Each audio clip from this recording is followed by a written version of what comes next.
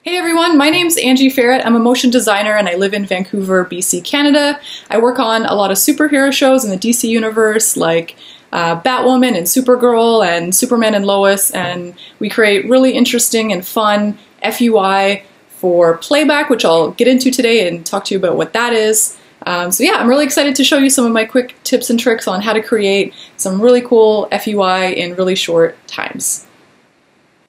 So I just want to show you some of my own personal Playback builds that I've done over the last year and a half, and then I'll kind of explain a bit about what Playback is.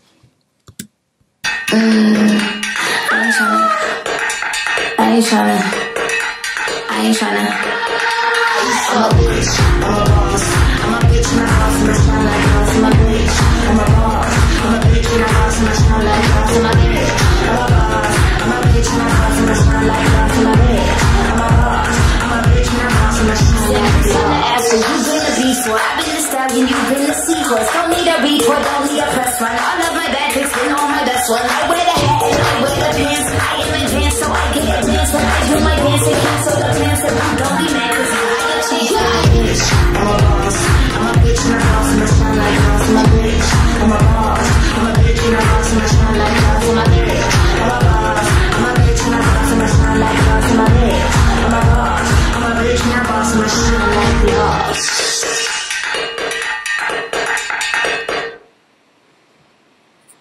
So there we go, yeah, that's my work. Also, I do want to say that I do work with a team of people, so a lot of the stuff that I make usually has many hands touching it. But yeah, so I want to talk a bit about what Playback actually is and what we do. Just bring this up. So I work at a place called Scarab Digital in Vancouver, and let me play this, and we work on a bunch of different shows like Supergirl, The Flash, and anytime you see an actor interacting with a screen or a device like a tablet or a phone or any computer screen, it can be also transparent screens or large LED walls, we make the graphics that go on those screens. Yeah, and also usually they have to be made in these loopable chunks. So if an actor is sitting at a screen, looking at a brain, for instance, it has to be on kind of like an idle state until it's triggered and something will happen and it will go into another state. So there's a lot of thought involved in, taking each chunk and making it work and then publishing it into a format that can then be queued either by sometimes the actor themselves, and sometimes there'll be an operator off screen that actually will click a button and cue that. I did want to preface some of the stuff that I'm going to show you and also say that the way that network TV kind of works is we'll get a script and then it'll be 10 to sometimes 14 days that we get a script, we start concepting something, and then it has to go to set. So we're not putting this stuff in post. This is being shot directly through camera. And the reason that is because obviously it's more interactive and it's also much, much cheaper. So to try and track something in after the fact, it takes a lot more time. Obviously you'll have more time for development, but a lot of these shows have a finite budget that they need to hit. And we kind of help them do that. So we help them save money and also still get some cool looking stuff as well.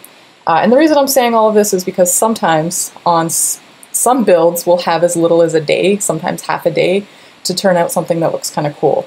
So basically today I want to show you how to make some really cool stuff in a really short amount of time with some like quick and dirty tricks, basically. Yeah, so that's basically what Playback is, how Playback works, and the reason why I'm showing you some quick and easy tricks today. So let's just get into it. The first thing I want to show you is a piece from Supergirl. So in this episode, they have captured a Phantom. I'll show you the final product. So there's a Phantom in this containment unit. In this particular example, it's on a tablet, and the actor is kind of interacting with it, showing that there's a disturbance in the containment unit. The Phantom is going a bit nuts down there, trying to get out. So for this one, I'm going to show you a bit of really quick character, in quotes, animation, and not going to go too much into the styling of the containment unit, but I'll show you a quick way to do that. And the focus is mainly going to be bringing in your 3D assets in your cameras into After Effects so that you can add any like 2D or 2.5D elements that kind of interact with the camera as well. So, you know, these little like alerts, for instance, on the side of the containment unit when he like swipes down. That's just put in super quick and easy in After Effects. So I'll show you how to do that. All right, so to start, I have this containment unit that has been sent over from production. So, you know, props or set deck or somebody over in the production side has created this and sent it over. Obviously, with only a couple days to create something like this, you know, we don't have time to do that. So it's really great that production can send these elements over to us. So this is actually in a whole bunch of different pieces. I'm sure there, I don't know, 6,000 pieces, something like that. So for this, obviously I didn't go through and texture each piece or anything. All I did was just put a cell renderer on this. And then in After Effects, went in and added some effects to it so that it made it look a bit more interesting. Yeah, so I'll show you that after. But yeah, just to kind of talk about the setup here, I have a target camera, and if you're not familiar with target cameras, basically it's just a normal camera with a target tag on it. And to get that, you can just add a normal target camera, and usually it'll come in with a null, and you can just delete that, and then if you click on your target tag, you can just drag whatever element you want to always be in focus into this target object field. So in this case, I just dragged that cell containment into the target, and no matter where our camera is looking, it's going to always be in the center of the frame, essentially. Yeah, so to look at this, I have the camera, and I just have basically set up kind of like a looping animation. So I have, you know, the first keyframe, and then comes out to here, and then basically pasted the end keyframe so that this is going to be a seamless loop. As I mentioned before, we usually have to have some type of idle state or some type of looping state on our playback builds, and this is just an easy way to do that for the first state. So let's talk about the character animation. For that, what I did was just use Mixamo, and I'll show you how to look at the motion system in Cinema 4D that you can easily blend different animations together. So again, obviously, with limited time, something like Mixamo is going to be a really great resource, because there's all of these animations that are in here that are already made that we can utilize. There's characters that are in here that are already utilized, and for my purposes, as we saw in the example that I showed you, you can't really see the Phantom, so I've done some post work on that in After Effects and kind of blurred it and just added some effects on top of it. So this is going to be perfect because I don't actually need to take a character and rig it, though if you need to do that, Mixamo also gives you that option, so you can upload your own character, and it has to be kind of like a human-esque, humanoid character in order for it to work, but in my case, I'm just going to use this guy here, the Warwick, and a couple of different pre-made animations. So in my case, in characters, I already have this dude chosen, so I'll use him. And then for animations, you can actually search. So for me, what I want is kind of like an idle state where he's just standing there, and then one where he's kind of like going a bit crazy. So I'll do something called swipe, where he kind of like idles, runs up towards the front of the containment unit, swipes at it, and then goes back to idle again. So you can just, in the search field here on the animation tab, I'm going to type in idle, and there should be a couple different types of idle in here. The one that I chose, I believe, is called Orc Idle. It's kind of like a monster, weird, breathing type of situation. Here it is. So if I select it, I can see what's happening in the little preview here. You can spin it, speed it up if you want. You can trim it, but in my case, I'm just going to leave it as is. And then to download, I'm just going to hit download. And you'll want to make sure that you have the FBX is what's going to come in. It's going to come in seamlessly, so I'm just going to leave that as default. Make sure you have with skin. If you want the character to come in, if you want the character and the rig to come in, choose with skin. If you want just the rig and you're a bit more advanced and you can attach that yourself, you can just choose without skin. And you can choose the frame rate as well. So I'm going to actually leave this all as is. Click download. It will prepare for you and then it will download. So I already actually have it in my folder structure. So I'm just going to exit that. And then the second one I want is swipe. So I'm just going to search for swipe here. And I think the one I chose was mutant swiping because again it's kind of this more like orc-esque, monstrous type of swipe. So again, if I choose it, I can see what's happening in the preview with the character that I have selected. And yeah, same process. So if I click download, just going to leave all of the default settings. I'm just going to close Mixamo and bring those in. So I have them saved already in my assets folder here. So I have a Mixamo folder. I have the mutant swiping and then the information that comes with that. So the skin that comes along with it. We don't need to worry about because it all just gets applied for us. So we have the Orc Idle and the mutant swiping here. So to bring them in, I'm actually going to merge it into my current project. So I'll come up here to File, Merge Project, and go back to the correct folder. I'll choose the idle first, just to think about it a bit. I want them to be idling, then to swipe, and then go back to idling again. So I'll open this. And here I'm going to leave it all as default as well, but a couple things to make sure we have clicked on. I want to make sure that the materials are selected, leave that as standard. Tracks we want, that's going to bring in the actual animation. And yeah, I want to make sure we have if there's any lights or anything associated. In this case, I don't think there are, but I'll just leave it checked on anyhow. Click OK. When it asks if you want to reassign included takes, I'm going to click No. Sometimes I notice if I do that, it just kind of moves the character off center. And I'm just going to turn my containment unit off for a second, make sure it came in. And yeah, if we look at the bottom here with my rig selected, actually I'll exit the camera.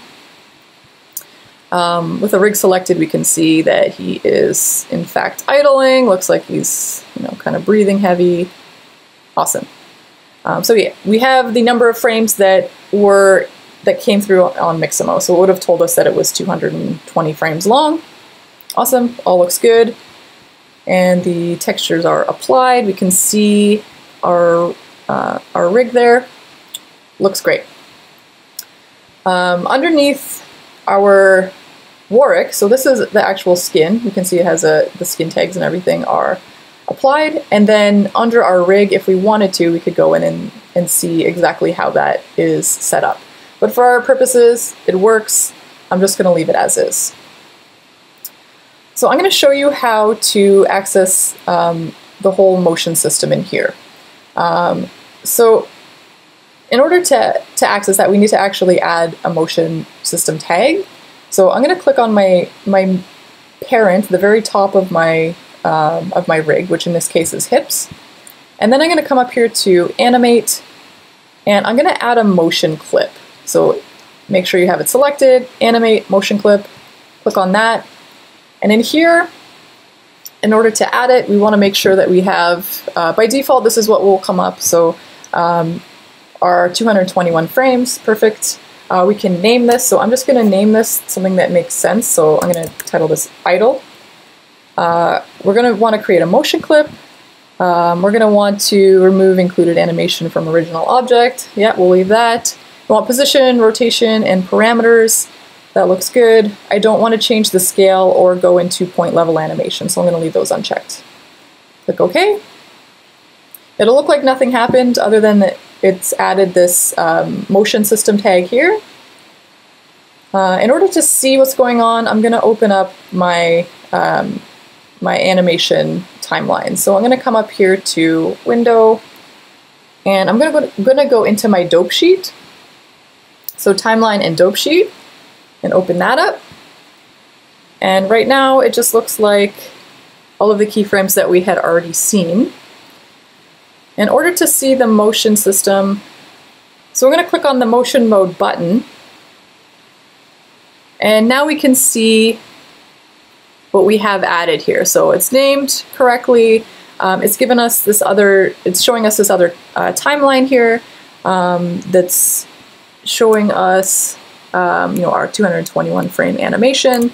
And to navigate around in here, you can just use the same buttons as you do in the you know, your perspective viewport.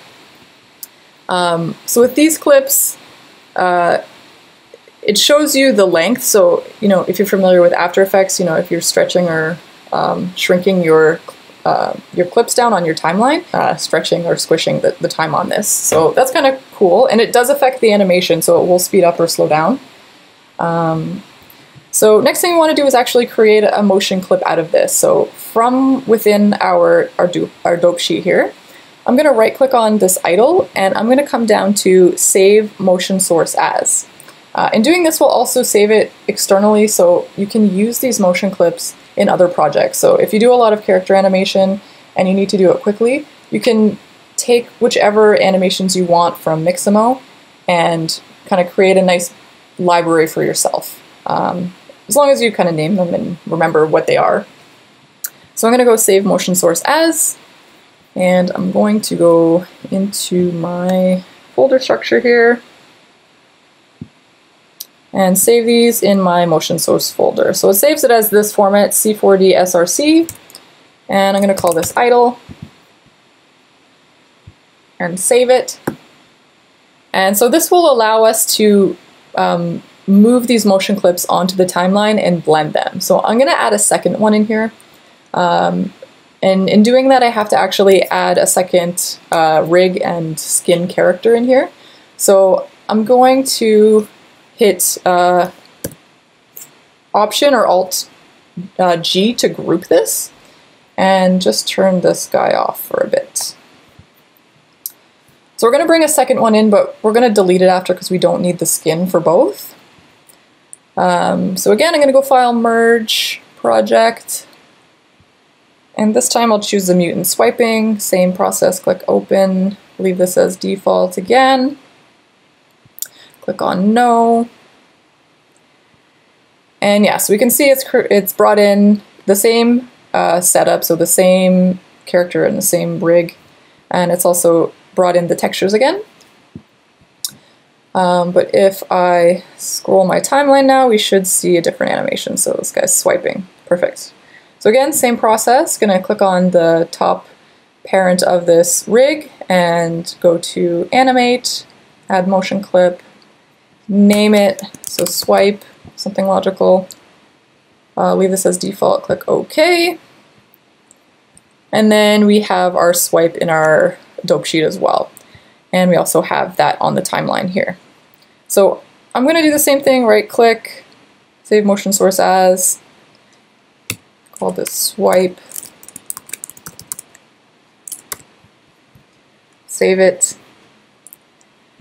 And I'm just going to open up this timeline a bit so we have some more room.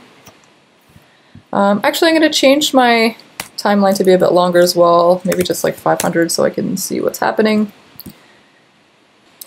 Alright, so we can see that we have on our timeline the swipe motion source and the idle motion source.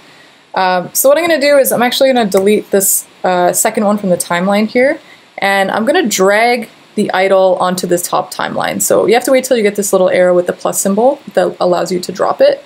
And then you can kind of move your clips around wherever you want them after that. So in this case, I want to have the idle first and to start at frame 0, and then I want the swipe to come in, and I want those to kind of blend together. So you can see as I start to overlap the clips that we get this blue little curve here that shows us how they're blending together. So if I press play on there, we should see it kind of seamlessly goes from the idle state into that swiping state. And if I don't have that, I don't think this one's too bad actually, because it's kind of goes from a standing state to another standing state. Oh, there's a little bit of a pop. But yeah, if you have them overlapping, that'll just be nice and smooth, and you can kind of dictate how long that transition is.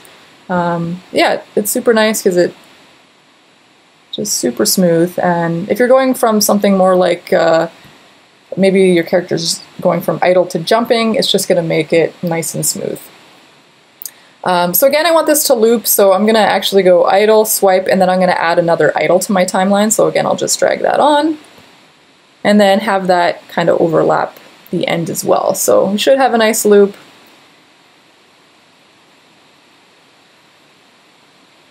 Make this 465 frames long. So you can kind of check that out. Press play. Idle to idle, and then swipe. Awesome. So if I go back into my camera,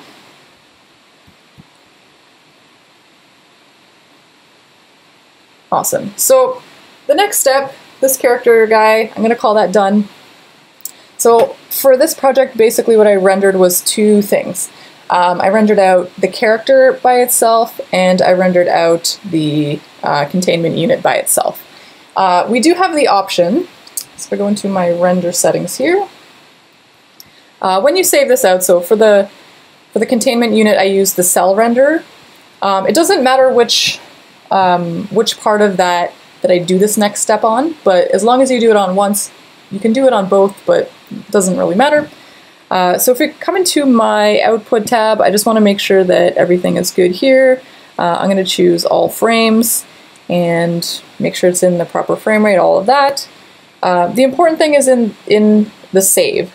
So at the top here, I'd recommend saving this part first. So in this case, if I'm doing the containment unit, just make sure you save that wherever you want that.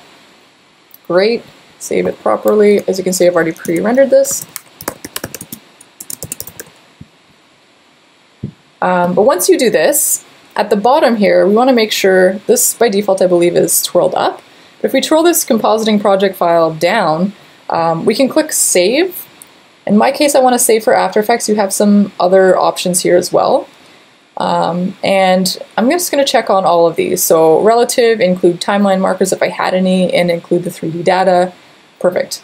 If you go save project file, this is going to direct you to where that's saving it. So in my case, I'm going to put it beside my containment unit.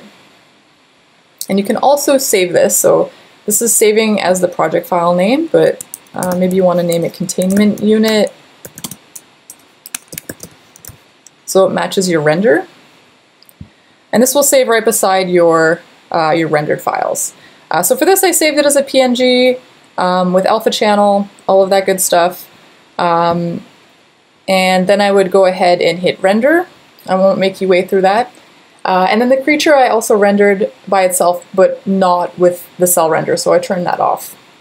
So I'm going to pop into After Effects and show you how to use that file and what it looks like. So I'll go into my renders, which are here, containment unit. And if I just choose this file and drag that in, or however you get your files into After Effects, it'll bring in this folder that has your PNG and also this composition that it's already made. So if I click on this composition, I'll show you what's happening. I have my cell render of this containment unit. Wonderful. And then I have a 3D camera in here. So it's brought in that animation, that simple animation that we put on it. So if we add other objects to this, it's going to bring it in pretty seamlessly.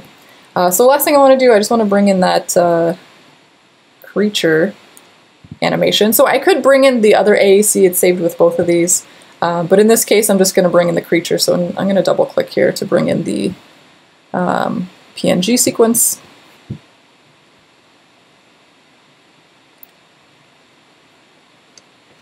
And I'm just going to drag that into my timeline.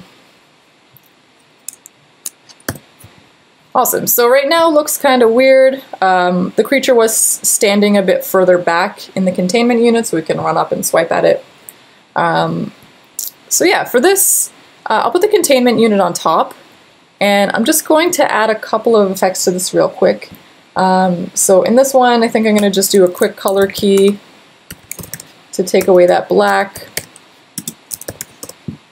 I always type color the Canadian way.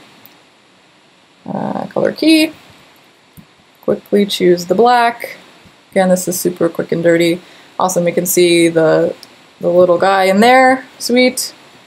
And then on the containment unit, I'm going to maybe add some glow. I love me some edge glow. And then just one more thing quickly, I'm gonna right click. I'm not sure if people add color this way, but I usually go layer styles. Color overlay, I just find it renders nice and fast. Yeah, make sure we have this little button clicked on, and I'll change this to bluish.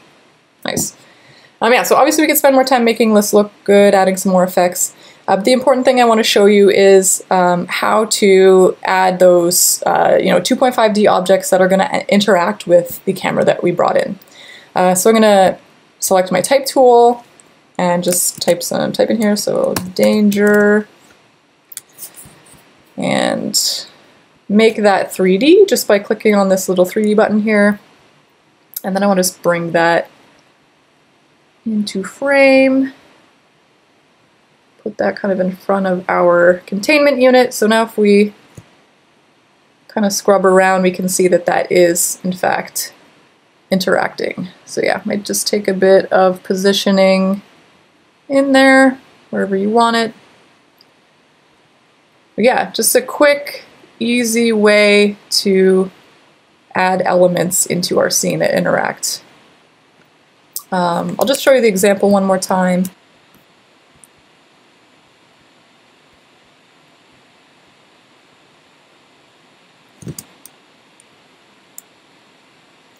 So in this case, I added those little circles with the exclamation mark, and I added kind of a grid on top with some feathering. Really simple trick. Really easy to do with the camera. I'll just bring in the background real quick in here.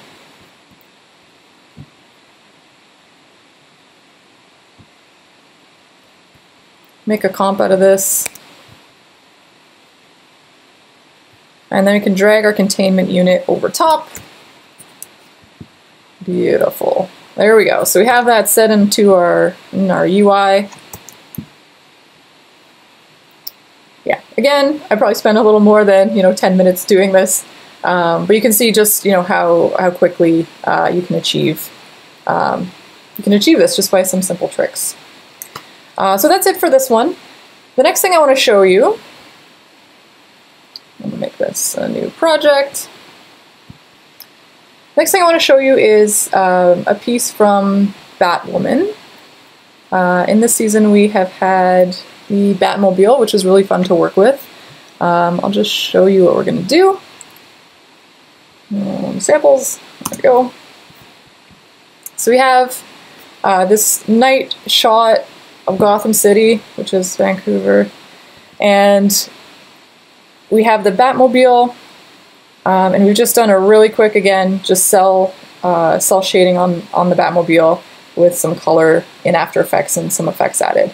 And then we have this HUD element that I've created, and it just makes the Batmobile look like it is part of this world.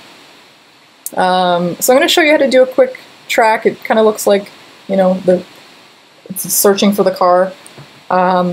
So I'll show you how to do that. Again, Cinema makes it so quick and easy to do. It's a dream to use.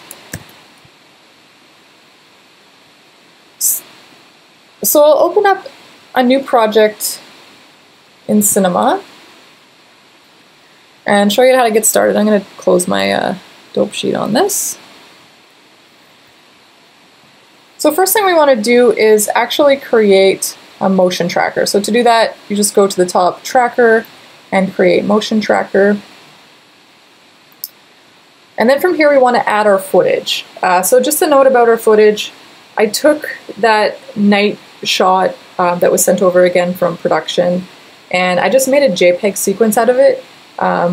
It's really fast to load into Cinema if you make a JPEG sequence out of it. So I'm just going to load that into my footage section. So with my motion tracker selected, I'm going to go to footage, click on this little button here, and then navigate over to my sequence. So I have this street night sequence. The frames are kind of weird because it was taken from a big chunk from production. Select the first frame, click OK, similar to bringing it into After Effects. If I scrub around, we can see we just have the camera with that move on it. So next thing we do from here is I'm going to click on the motion tracker, and what I like to do is I like to turn the resampling rate all the way up. It makes the footage appear as it should. Obviously by default it sets it lower in case you have a machine that's a bit slower. You can kind of see more of a preview of it. I noticed that setting the resampling rate up to 100 also creates a more accurate track as well. So it'll take the detail that's being seen and just get better tracks from it. So something we can do here from our footage tab as well is we can actually create a background object. So with this background object, if we click off of our motion tracker, or if we want to actually render the scene out with something in the scene with the background being seen, this will allow you to see the background as well. So that actually has the same JPEG sequence applied to it. So that's an option as well. So the next thing we want to do is actually track this footage. So in order to do that, I am going to click on over to my 2D tracking tab, and there are some options that are going to help you create a bit more of an accurate track as well. So this first option here, we have number of tracks. So by default it's fairly low, it's set to about 300. So if you want more tracks, which I would suggest is putting that up, if you have the powerful computer to do that, maybe add like 800 or 1000 or 1200. I'll do 800 in this case. And then minimum spacing you can also change if you want that a bit higher. Maybe I'll make, actually lowering it will make them closer together. So maybe I'll make that like 10. And then I'm going to leave everything else as default. Except usually what I do is I won't track right from the beginning. Or the end. Usually I'll track from like the middle or mid-end. This piece of footage, nothing that we want to track to is going out of frame. But if you track from the end or track backwards, you're going to make sure that everything you want to track for the entire sequence is in frame, or at least that it has the information from the end to keep whatever you're tracking in frame. So I'll start around here and I'll either track backwards and then track again from the front, or you can also just click auto track. So I've already done a track on this. I don't want to make you sit here and wait for the track to happen. It can take a few minutes depending on your computer. So I have this 2D track already done. So all of these pink like diamond shapes are our tracks. So this is great. We can see that there's a lot of detail here. On the ground, from the buildings in the back. And all these little like tails, those show you the way in which your trackers are moving. So this looks like a pretty solid track. If for some reason it doesn't, you can always, try a different frame. So maybe go a little further or a little closer up to the beginning and try the track again. One other thing I wanted to mention, if you don't get a super solid track, is you can also click over on this options tab. And by default, the default pattern size is set fairly low. And the default search size is also set fairly low. So what I would suggest is just turning this up, maybe to like 25.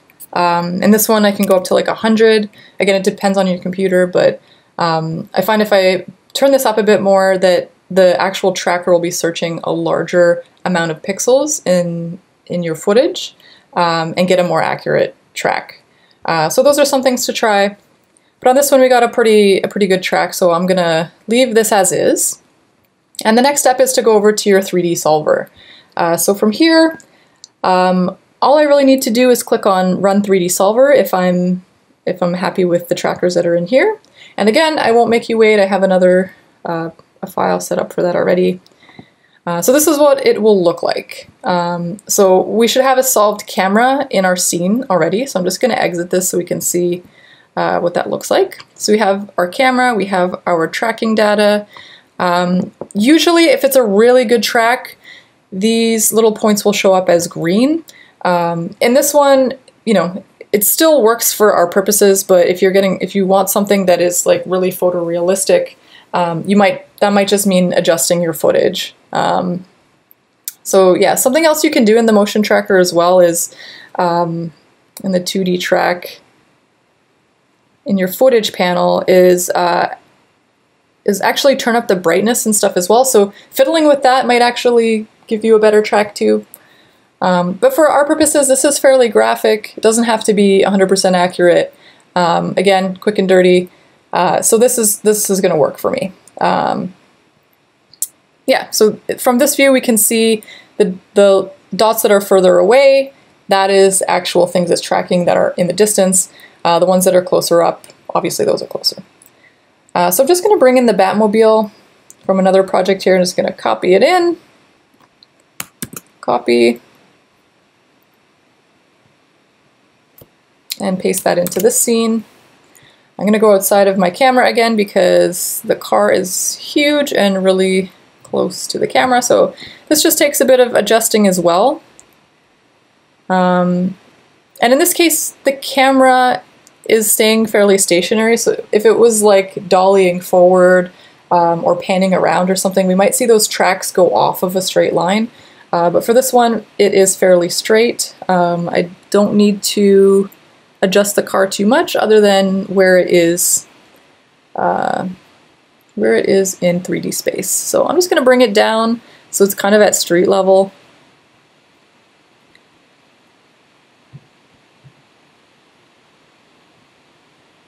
And then scrub through, and it looks like it's sticking to the road, which is what we want. Awesome.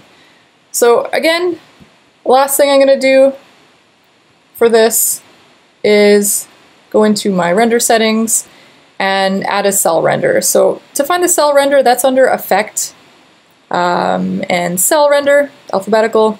And usually what I'll do is I'll make the background color black and the foreground color white. So that way, as we saw with the creature containment unit in the Supergirl example I showed, you can just remove the background easily or add a blending mode, and takes care of half the work just by doing this. Also, I think I'm going to add the edges, and let's just take a quick look at what that looks like. Oops. So I'm going to add an interactive render region here, just to see what our car looks like. And luckily on this particular model, which again was provided to us from production, the mesh is really dense in areas and not dense in other areas, and in this case it works to my advantage because it kind of gives the car a nice stylized look. So again, then we would just render that out. If we wanted to as well, for this example, we could also save out a compositing project for this if we wanted to add other elements into the scene. That's wonderful, but the example I showed you didn't have that, it just had the car, so I'm just going to just render out the car as it is. So I'm actually going to open up a pre-existing project that I have that has all of the HUD elements and the background footage and everything in there already, and we're just going to add in our car. Alright, so yeah, you can see we have our HUD elements here, we have some grids that are laid on, we have the footage in the background already. So yeah, we're just going to bring in our render.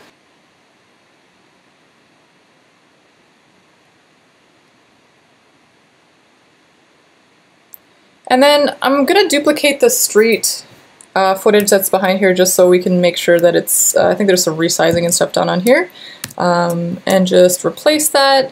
So I'm going to drag and hold Alt to replace. And we should see our car come in. And it should still be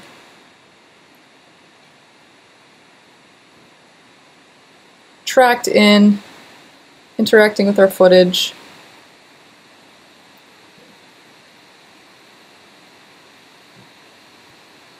And yeah, computer is struggling a little, but yeah, it is working. Awesome. So the only really thing that I really did on this, in this example, was I added a couple of layers that are different colors, and I just added some glow, made the Batmobile flash a little bit. So quickly, again, I'll use Edge Glow, again, my favorite. And change the color on this as well, maybe a little brighter yellow, something like that. I also have a bunch of effects on here that were already on the street, so maybe I'll take away those Venetian blinds. And the color actually looks cool. I'll leave that one on, kind of dims it a little bit. And then for this one, we'll take the glow off. And maybe I'll change the levels a bit.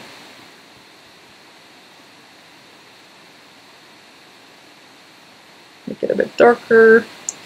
Maybe change the blending mode. Add an overlay. And then, yeah, I basically just did a bit of a loop. So in the transparency, 100, go ahead a couple frames, 10, a couple more frames, 100, and then the good old loop out. So just press Alt on the stopwatch and then start typing loop out, and then this will continue to loop from that point forward. We should get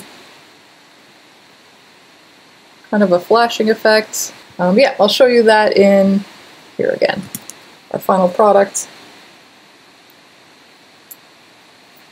Tracked in. Awesome. And yeah, then we would package this up, send it off to set. They would put it on all of the screens that they need, and I could move on to the next project. So thank you so much for listening. Again, my name is Angie Feret. I'll just show you my information if you're interested in finding me. My social handle is Angie Feret. You can check out my website at angieferet.com. Also, feel free to check out Scarab's website, so that's scarabdigital.com. And then the place I teach at is called Vancouver Film School. You can check them out as well. There's a lot of interesting work that the students have done there. Yeah, thanks again for checking me out, and I hope we can connect on social. I hope I can see you in the future at a social event. Come up and say hi. I'd love to chat MoGraph with you. Thank you so much.